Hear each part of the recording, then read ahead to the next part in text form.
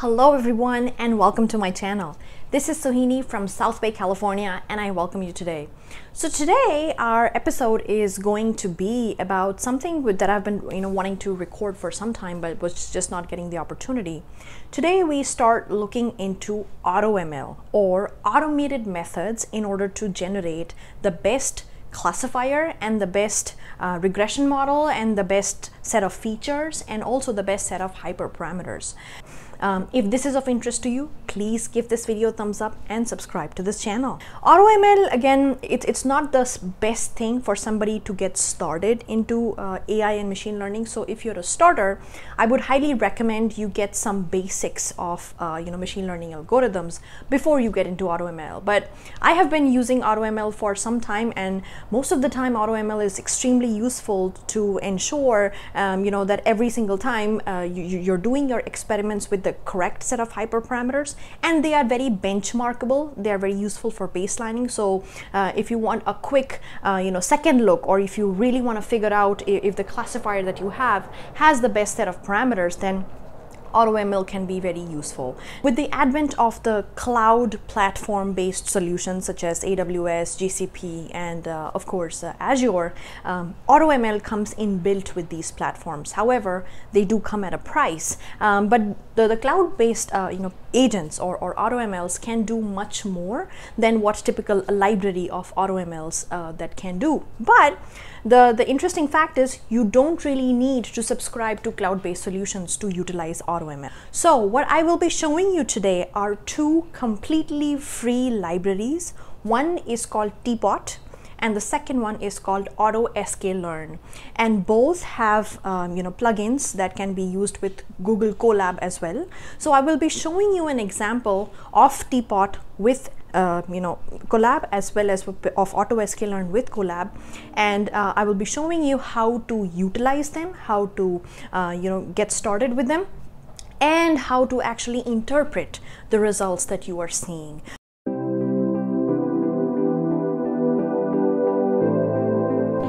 So let us look into what AutoML entails.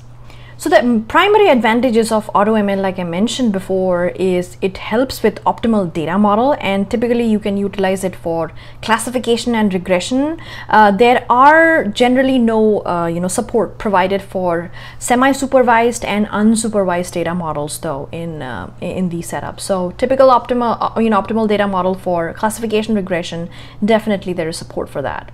You can definitely do hyperparameter search. So essentially you look into it's a grid search, and sometimes it can even be random search, which is typically been found that it is actually better. It improves speed in order to find the best parameters. So let's say if you're looking for the best SVM or support vector machine, so it looks at all possible values for the C value and the gamma value, and even for tolerance that you need in order to get the best classifier out there. It can also even help with feature selection. So if you're looking at specific combinations, is PCA or how many principal components will be useful, so even that information you can get from this.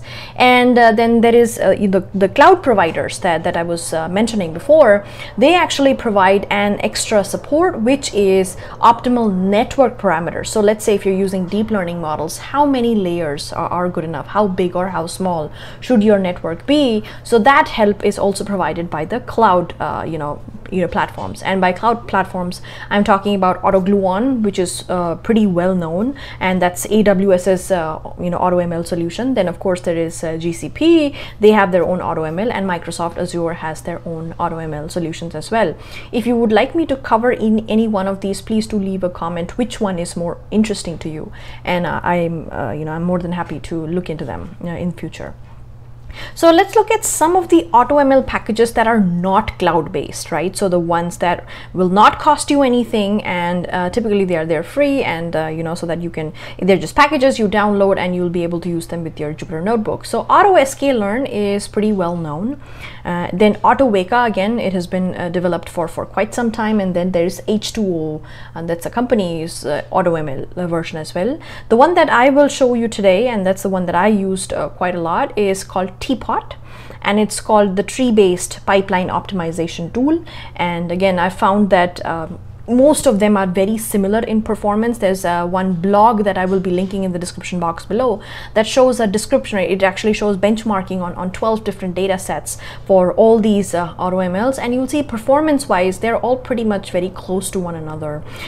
So that's why it's generally one or the other. You don't really have to use all AutoMLs. It's if you know how to use one in a good way, you should be good to go. Now let's look at the two major ones that we see in the industry today. One is the TPOT, like I mentioned, and that's the tree-based pipeline optimization tool. In this method, it used genetic programming in order to secrete, or in order to come up with the population or a set of populations that further need optimization, right? So it will use the properties of genetic programming of selection, population selection, then you have mutation, and then you have crossover in order to select this is the set that needs further optimization. It constructs machine learning pipelines using the sklearn algorithm, so it will be basing its performances off of the sklearn. So in order for TPOT to work, you will need sklearn in your system. That should be already pre-installed, and it also works on XGBoost, so you might want to even have sklearn along with XGBoost in your system. Upon search, optimal model and hyperparameters are exported. Like I mentioned, it does classification, regression, and feature engineering, and performs multi-objective optimization with the goal of keeping the components of the pipeline as small as possible. And it definitely supports sparse matrices as well. So if your data has a lot of nans in them, or if it has a lot of zeros, if you've cleaned them out, this TPOT will definitely work on them as well. Then there is the Auto-learn, and again, what the Auto-learn, again, they're just two different kind of installations that you have to have, and I'll show you both. So in this case, the major difference is Auto-sklearn. Again, it works off of the sklearn library of classifiers and data models, but uses Bayesian optimization. So what it does, it provides sklearn interface in Python.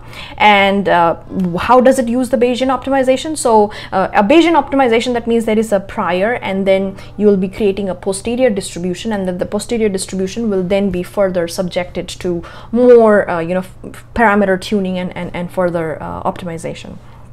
So that is again something that is very common in the industry. So Bayesian optimization is typically more preferred than genetic programming, because genetic programming can be sort of slow in its performance. Then there is feature engineering and one-hot digital feature standardization, PCA classification. Everything is provided by the Auto-sklearn, and meta learning is used to initialize the optimizers using the Bayes rule. So these are the two major ones. Again, these are just libraries that you install and you're good to go. What I'll be showing you next is how to actually install the libraries and how to get working on them.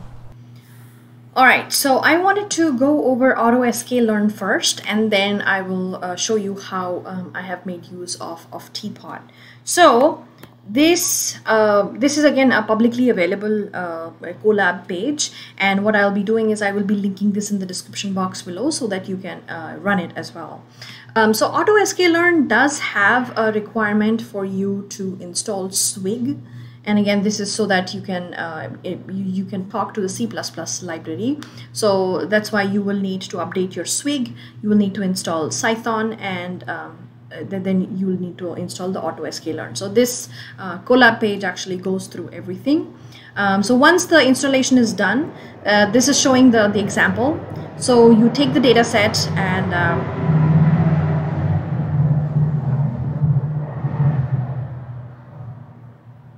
so essentially you have this data set and you split the data into train and test. So that's exactly what we are doing here. We're using the sklearn model selection, test, train, split in order to do that.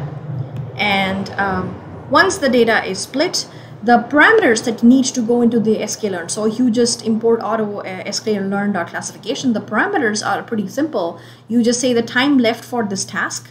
So in this case, I'm saying that you run the AutoML model for at max, at most 2 minutes, so 120 seconds, and per runtime. So the spend at at most 30 seconds for each model training. And if you're not done by 30 seconds, then stop and then move on to the next model. So that is precisely the parameters that you set to Auto-sklearn. So you don't give it any other parameters. You just tell me, tell it how long you need to spend on each and every task.